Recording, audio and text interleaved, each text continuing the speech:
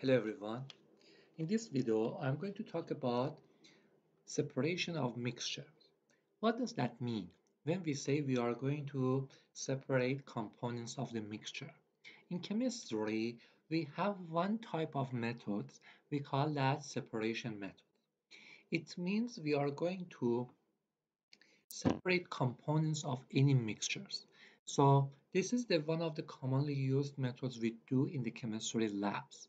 So to learn these methods, I'm going to have a quick review in this video how to work with these separation methods in very basic and introductory level for our classes.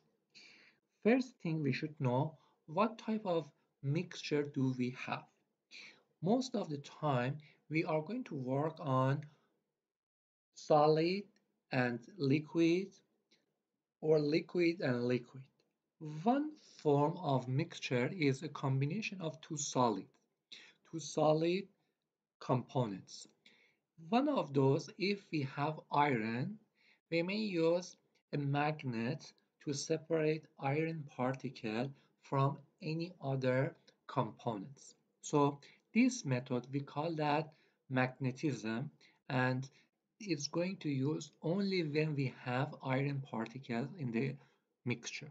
So as you see here in this slide, in these two figures, so we are going to separate iron particles when we have uh, these specific materials in the mixture. If we have only liquid and liquid, only liquid and liquid. So example for that is a mixture of alcohol and water. All alcoholic beverages, alcohol and water, both are liquid, so we combine them and we are going to separate alcohol from water as well. So this method is based on the boiling point of each components. So if you look at this slide, so whenever we have two liquids, we need to set up like this apparatus. We call that distillation, and we are going to add our mixtures here in this part, and after turning on the Spencer burner. So based on the different boiling point, we may have a separation. Why do we have this one? Because assume that we have alcohol and water in the mixture. Boiling point for alcohol, assume that this is the 78 degrees Celsius. This is a one specific alcohol, most commonly used alcohol we use here in the chemistry lab. We call that ethanol. And water boiling point is 100 degrees Celsius. 78, 100. So if I have this mixture here, after boiling, the temperature is going to rise up.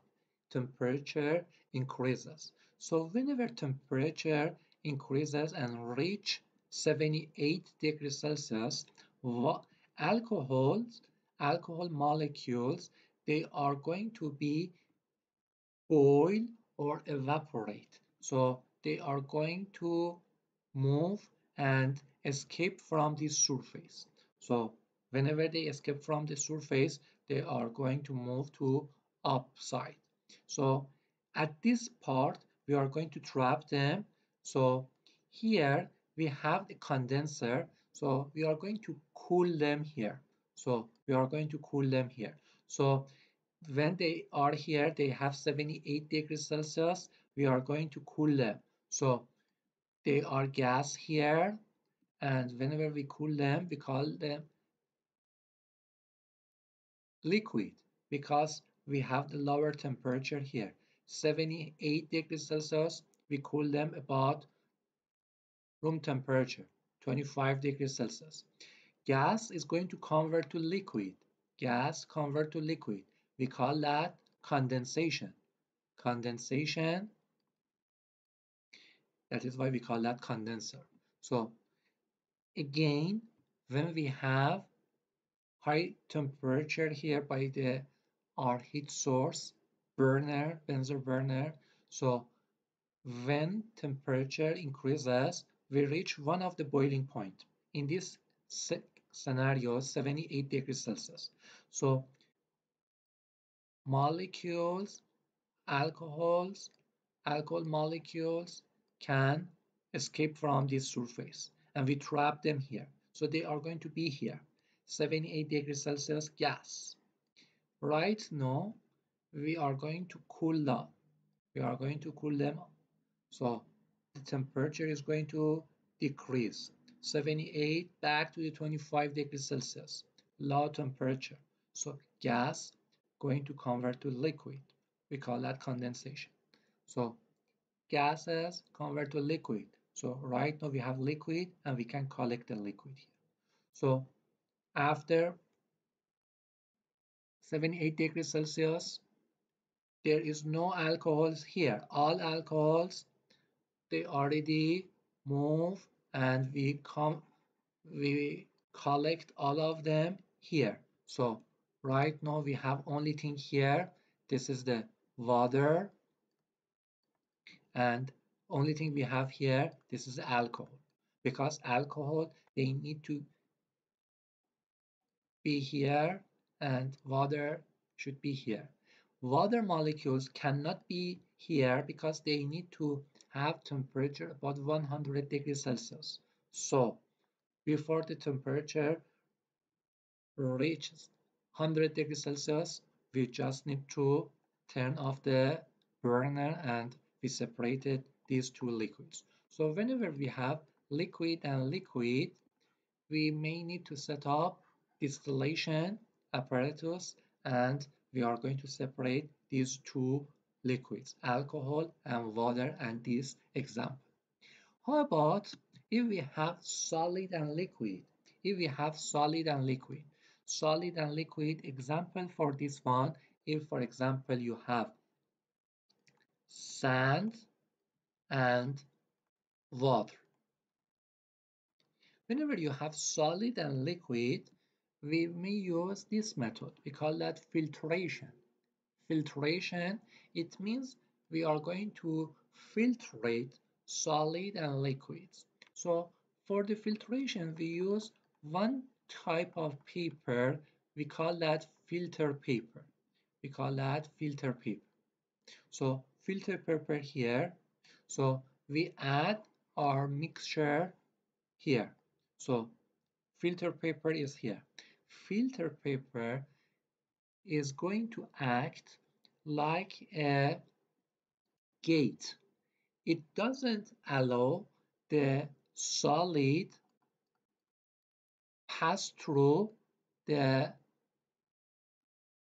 this funnel and only liquid can pass this here. So we are going to keep liquid here, we are going to keep solid here. So as you see here, solid remains on the top, liquid would be collected on the beaker or any other container. Solid separated from the liquid. This method we call that filtration. So let me write that one more time to summarize our separation methods. It depends on our mixture. If we have liquid and liquid, solid and liquid, we may use boiling point to separate these two liquids. So we work on these physical properties. And for solid liquid, we work on their solubility and we separate them by the filtration. So this method we call that distillation and this method we call that filtration. Another example I give it you for this video, it was whenever we have iron and other solids. So at that time we may work on magnetism and we may have the magnet bar to separate iron from the any mixture. We do have many other separation methods. By in general chemistry courses and some introductory level, we may need to know only this information. Thank you for watching this video. Hope it helps you to understand how to separate some components of a mixture.